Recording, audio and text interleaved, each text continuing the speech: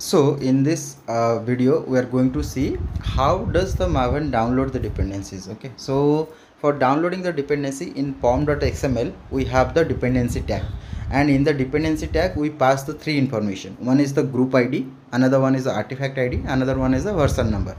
So we can add multiple dependencies like this inside the pom.xml, and depending upon your group ID, artifact ID and the version number, it will download that particular dependency from the Maven central repository. So there is the steps involved how exactly Maven downloads that from the Maven central repository. We'll look into that, but now you have to make sure whatever the version number you are giving, that should be available, and whatever the group ID and artifact ID you are passing, those are valid. So you have to go to the your Maven central repository and search for particular, like here is the test ng. You search for test ng, so you will get that, and from there you copy that dependency and put it in your pom.xml.